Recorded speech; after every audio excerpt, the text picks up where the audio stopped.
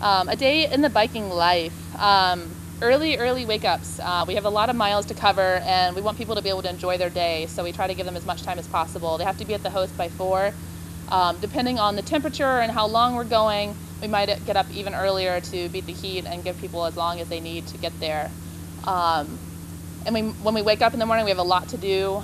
We have a support van with a trailer that hauls all of our stuff, and if there's a tornado, which there was on my trip last year, hauls everybody up to safety. And we have a very aggressive schedule, and hosts are expecting us to come on the day that we told them we're coming, and you can't necessarily make up your miles in a second day. So there's a support van that we pack up. We pack up the host site, make sure it's cleaner than we found it. We prepare our bikes, we check our air, we check our brakes, we check our chains, and we eat breakfast, and we have a meeting with everybody to go over the route. What are the challenges going to be? What are they going to expect on the road that day? Are there specific landmarks that they should be looking for along the way? And then we ride. As I said, it's pretty casual. It's not a competition. It's not a race to the finish. On the more aggressive mileage days, people sort of have to be a little bit more disciplined per se, but people are free to roam as they want. Everybody's got cycling shoes, but they're mountain biking shoes, so they can walk around, go out in the fields. There's lots and lots of pictures of people in hay fields and cornfields. And once they arrive at the destination, the earlier they get there, if it's a really great place, they know they want to look around, they can go and explore the town. Eventually, ideally, we have dinner, like a potluck dinner with our host and their community or their group and that sort of thing. And we give them a Bike and Build presentation. And sometimes we have guest speakers coming to talk to us more about things that they know that are going on in their community with affordable housing. So here are some of these awesome pictures that I've been mentioning. There's been a little advertisement for Bike and Build that whites out the front person. It's like, this could be you next summer. The build days, as I said, we build with a wide variety of orgs. The goal and mission of Bike and Build was to make a larger impact, to work with all these different groups that are working towards it, not just Habitat, but we do collaborate with them pretty heavily. NeighborWorks, we're building together, Mountain Housing, these are all different organizations across the country that have started up.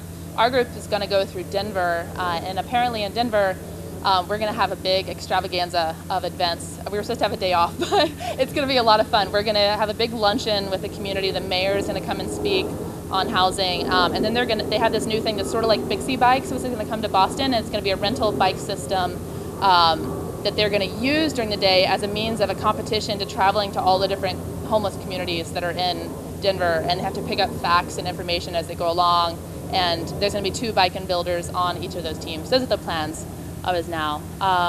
So yeah, big impact with all the different organizations, and the sites that we're on the particular days, it can range from anything from roofing, framing, painting, drywalling, a lot of the typical tasks that a volunteer might do when they go to one of these types of projects. And since we have so many people, we're also able to help them with things that they might not ever be able to get around to, like cleaning up the construction site, making sure it's tidy, making things are organized so that they can be more productive. Here's some beautiful pictures of building. And as I mentioned, there's 4 different ways of distributing funds. There's a competitive grant process that goes out. There's single beneficiary. The Blitz Build opportunity in South Carolina's route, we give them exchange of money for allowing us to help them with that. Also, the support vans that go with each trip. We own a percentage of the vans, but the vans that we don't own are often borrowed by Habitat organizations because they use them to bus volunteers or whatever kind of events they're having. And in exchange for that, we give them a sum of money from our pool for not making us have to buy a van that we won't use for 75% of the year. As I mentioned, on the road donations, small donations designated by the host that we stay with, and riders getting the power to decide where some of their money goes. Another thing we do, in addition to presentations at the host sites we go to, is share our knowledge of bicycles. Here's a little kid on the boardwalk in Virginia Beach being taught how to pump his tires. There's a lot of pictures from Bike and Build of people riding around on tricycles with the kids, and it's a lot of fun. The kids really embrace it. I don't know if you've probably been on the street before and a kid just sees a bicycle go by and he's like, ooh, bicycle, totally engaged in what's not going on right around him. So if you're interested in becoming a Bike and Builder, this is the recruiting spiel. Applications open in mid-fall. This past year they opened in October and they were full in less than a month. They're not even going to have a separate round of hiring for leaders next year because there's just so much demand to do the trip right now. So people are like paying attention on Facebook by the minute. If it wasn't for Facebook and Twitter, I wouldn't have known when the applications come out, and I might not have gotten in. I almost didn't get in. That's a long story. But yeah, so it's very competitive to get into. So people are waiting by the clock. You know, when it opens, they're like doing it that night and putting it in. There's a $4,000 fundraising minimum. These are just criteria that you have to commit to if you're going to do this. Training 500 miles before the ride, which may seem small compared to what we're doing, but you're never going to be ready.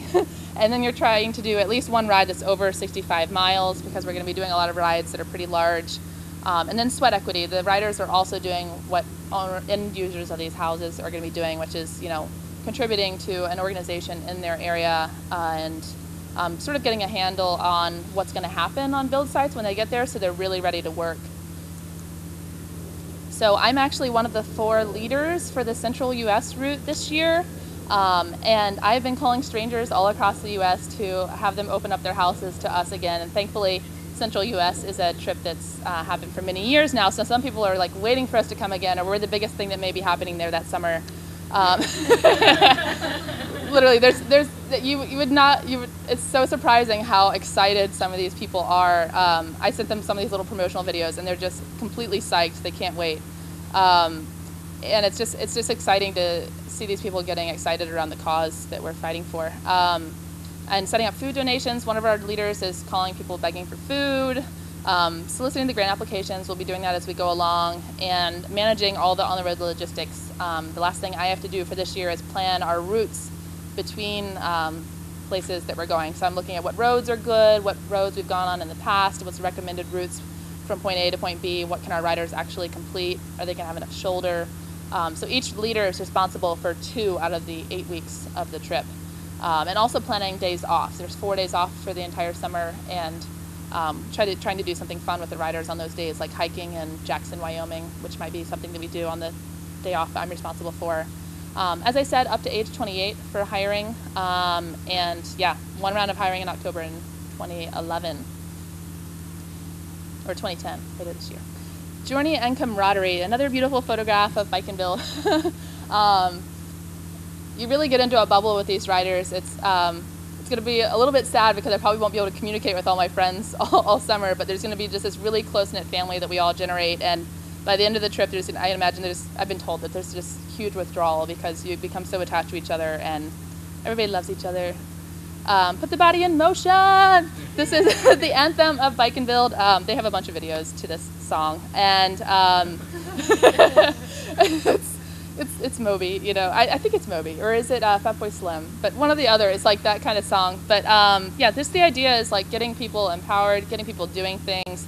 No more couch potatoes, you know. And affordable housing is just becoming a bigger and bigger issue. Currently, there's no county in the United States where somebody can work 40 hours a week at minimum wage. 40 hours a week, minimum wage. They can't afford a 1-bedroom apartment at fair market rent established by their local county. So if you have kids, if you have another spouse, there's nobody to take care of the kids. If you can barely afford your housing, how are you going to afford all the other aspects in your life to be healthy? And this was from my old presentation. And then more partying. This is it. This is the send-off party. I'm leaving Boston in 1 week, and I'm going to miss everybody to death. So thank you so much for all of your support. I have to calculate how much of the money that I raised has come from all of you guys and your company's matchings. How are you doing on your fundraising? I'm almost there. Depending on whether this one donation is phony or not, I'm like $100 from 4,000. So yeah, it's come together pretty easy.